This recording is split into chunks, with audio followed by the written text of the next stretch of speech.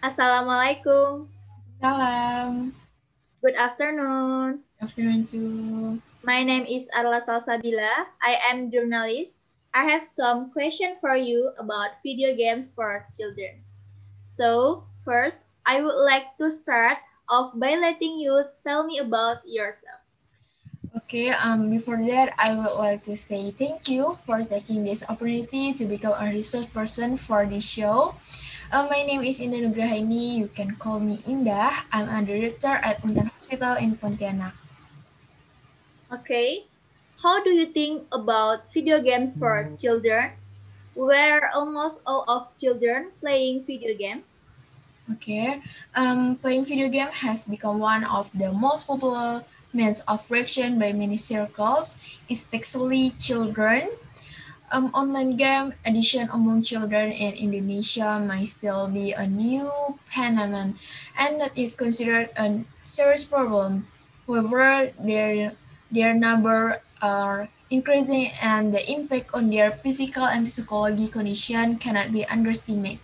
From year to year, playing video game is increasingly popular as men of entertainment can be said to always be fairly high.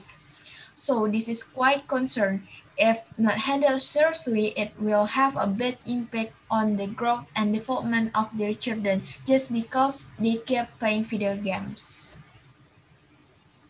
What steps do you think the government should take to overcome this? I think the Indonesian government needs to have a national policy to anticipate the impact of online game addiction in order to protect the quality of human resource in the future. The prevalence of online game addiction in Indonesia is thought to be higher than a number of development countries in Asia. I think, oh yeah, RCM since 2018 has opened a special clinic for behavior addiction, and until now, it has treated dozens of children, adolescents, and adults from various regions.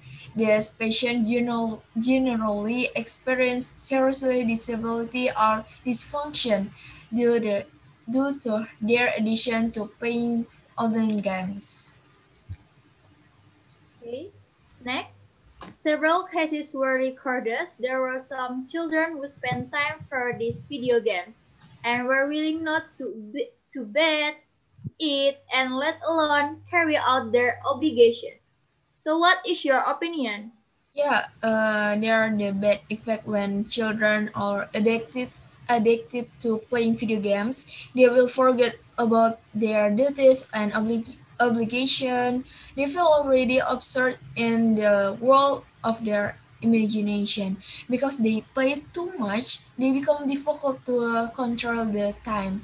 This is where the role of parent is to be able to limit children playing because otherwise, there will be many other impacts, not only bad impacts on their health, but also in their learning, socialization, and anything else. So, in your opinion, how to prevent the negative impact of these video games for the children? I think we are as parents can reduce the time to play games for our children. For example, their playing time is 6 hours a day. We reduce it slowly and give understanding to our children why they should be limit in playing. Allocate the time for children to play other things such as swimming, playing ball, or helping parents make their favorite food. In addition, improve the quality communication and children so they can practice to be able to interact with many people. Or you can also invite your children to clean the house.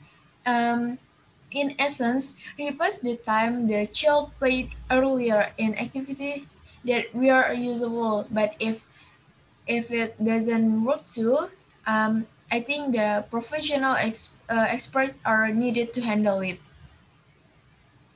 Okay, thank you for information.